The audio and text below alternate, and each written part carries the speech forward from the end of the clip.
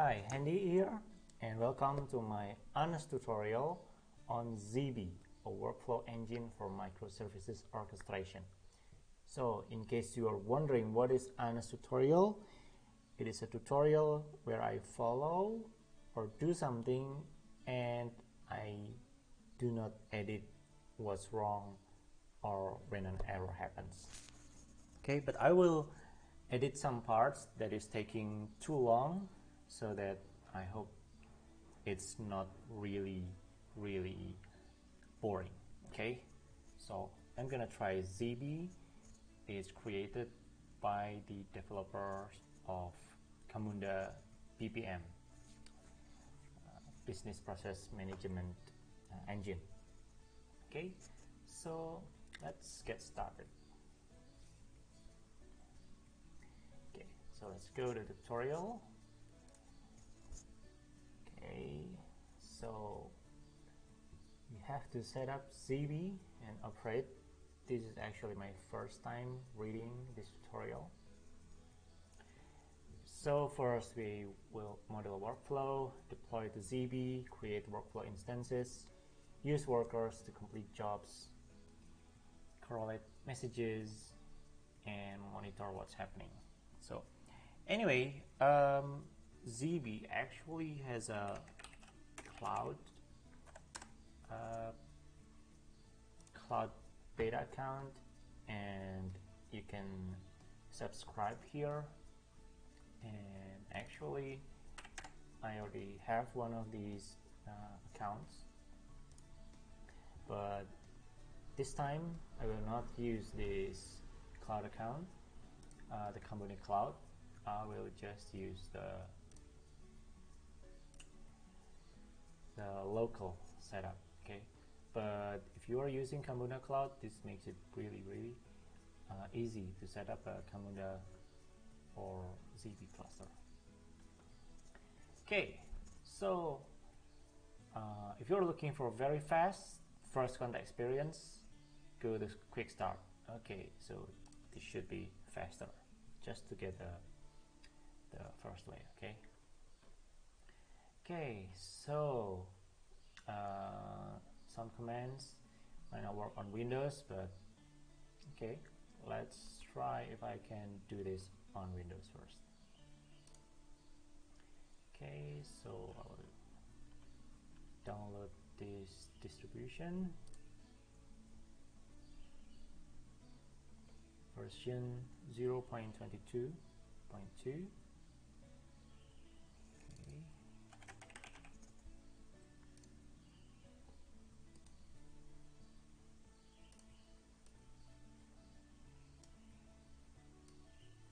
Okay, so I'm downloading this. This takes about less than 1 minute on my connection.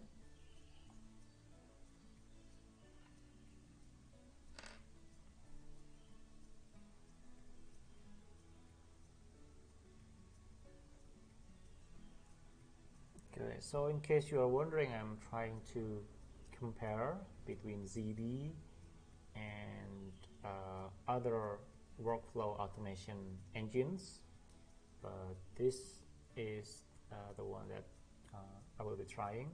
I had experience with Zeebe BPMN before, a few years ago. Okay, so now I have the Zeebe here, and now I have to start the broker. Okay, I will use Visual Studio Code to do this, or I just start a command line.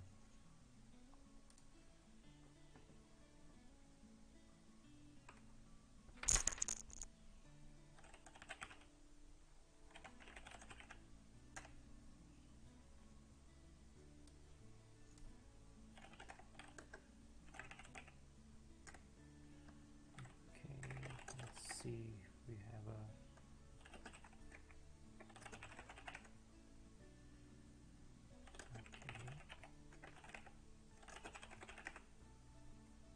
okay, so you can just run, as the tutorial says, just run the broker here, or if I run it from here, to bin broker. Okay, so it says unsupported class version. Okay, so it seems that I have a Java version 1.8, and it seems that Zeebe requires a newer JVM. Is that right? Okay. Where's the requirements section? Okay.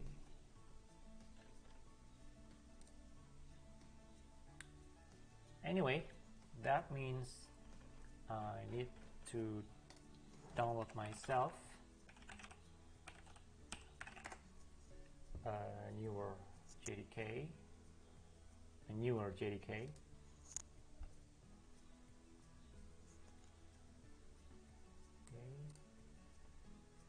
Is version 11, the latest LTS here.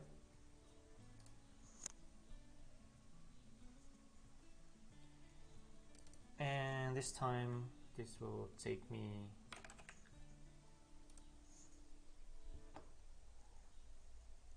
about 3 minutes.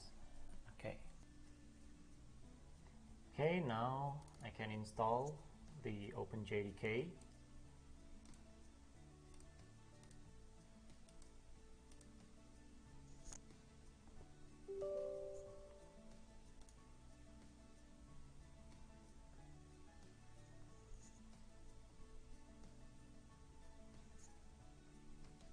Okay, it's done. So I want to ensure that this JDK will be the default in my computer.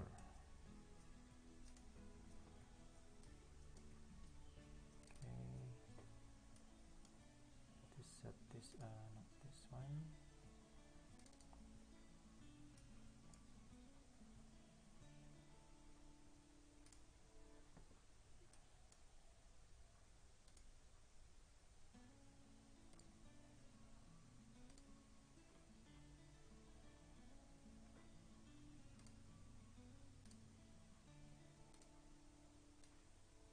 I think it already adds it as the first one, so no problem.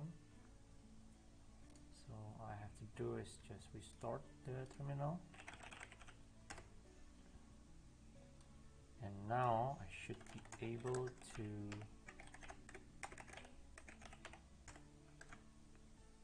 do this.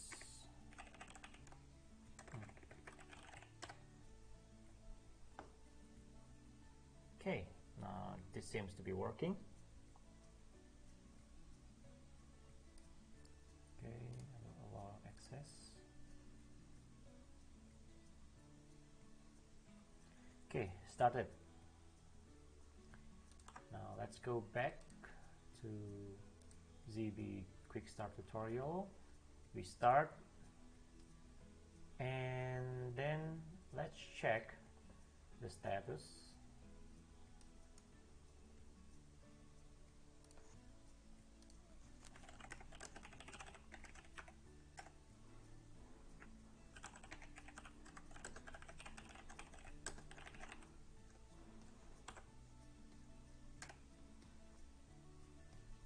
Okay, this is the status. Okay. Next step is that we have to deploy a workflow. Okay, the example process is here. Okay, I will download this file.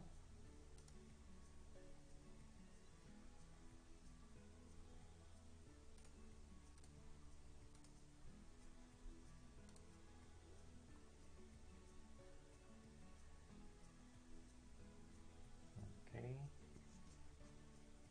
To complete, we will need to activate and complete one job for payment service, inventory service, and shipment service. Okay, so collect money, fetch items, and ship parcel. Okay, let's deploy the workflow to the Zeebe broker. Okay,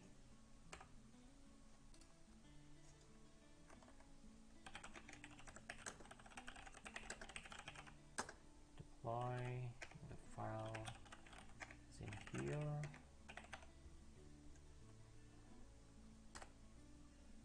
Okay, expected argument name.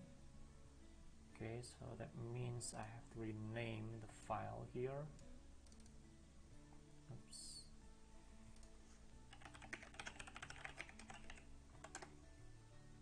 It should be just BPMN. Okay, and then try this again. Okay, so now this workflow has been deployed. Okay. Okay, now let's see what the Quickstart tutorial says again. Now we can create new instances of this. Every instance of a workflow is single execution of the workflow. To create a new instance, we have to specify the process ID from the BPMN file. In our case, the ID is order process as defined in the order process.bpmn. Oh, really? Let's see if that's the case.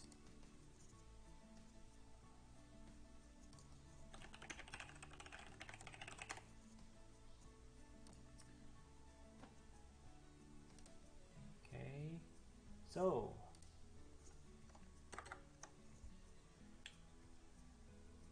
the BPMN process is order dash process. Okay, that's right.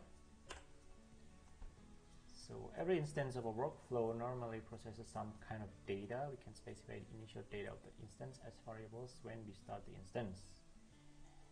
Okay, have to escape the variables differently. Alright. Okay, so now, okay, I will use terminal instead this time. We use the built-in terminal from Visual Studio Code. So, okay, bin secure create instance for the process variables. Okay, this is not nice, but okay, no problem. 1, 2, 3, 4.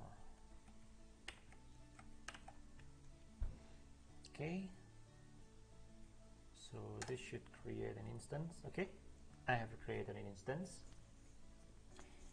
Now what the tutorial says: step 5, complete a workflow instance. To complete all the instance, all 3 tasks have to be executed.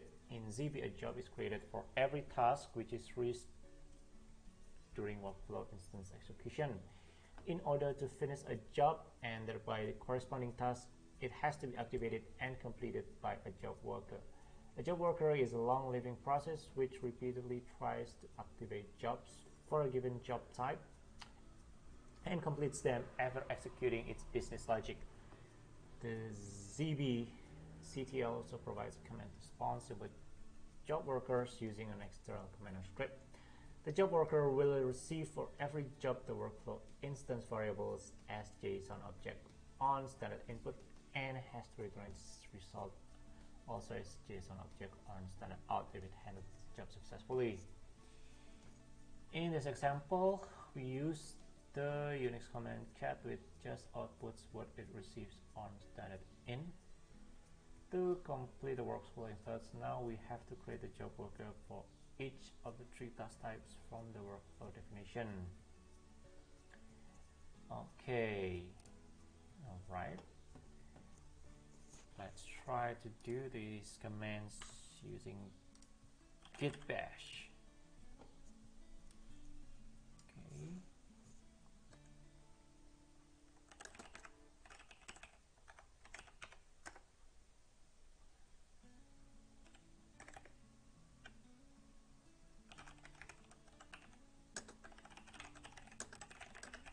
Worker, payment service, and whatever is chat. Okay. Okay.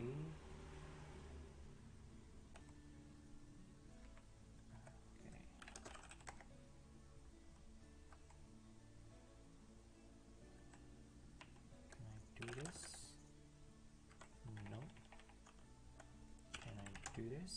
Okay, handler completed job.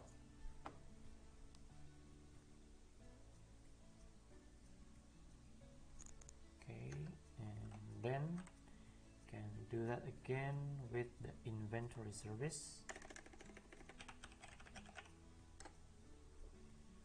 Okay,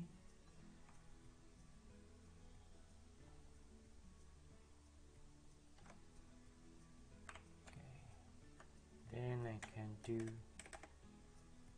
shipment service. Okay, now we can create more instances. Okay, we can create more instances by process and variables audit ID 1, 2, 3, 4, 5. Okay. And let me do what I did before. I will create a payment service first, and then I create the inventory service, and last one is the shipment service. Okay, and I can create yet another workflow instance. Okay, cool.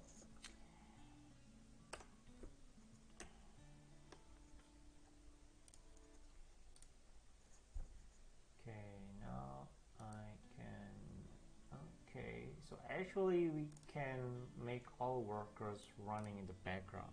So let's see how that works.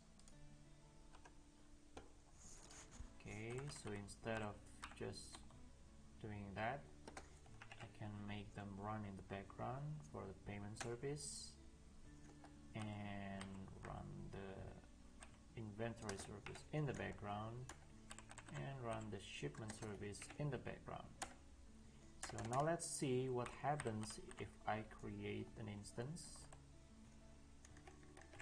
of a job. Okay, so these workers are then called by Zeebe, or maybe these workers pull the jobs from standard input and then simply outputs what it gets from the input. So I can create another job and it will still complete. Okay, that's nice. Now, if you want to visualize the state of the workflow instances, you can start the Zeebe Simple Monitor. Okay, let's try. Okay, I need to start this.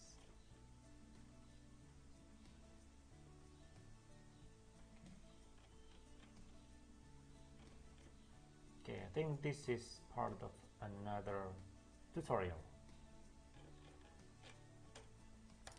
Okay, so that is the end of the quick start of Zeebe. Well, this is the output. It's purely console based, no UI yet, and I hope this is already useful for you. Thank you.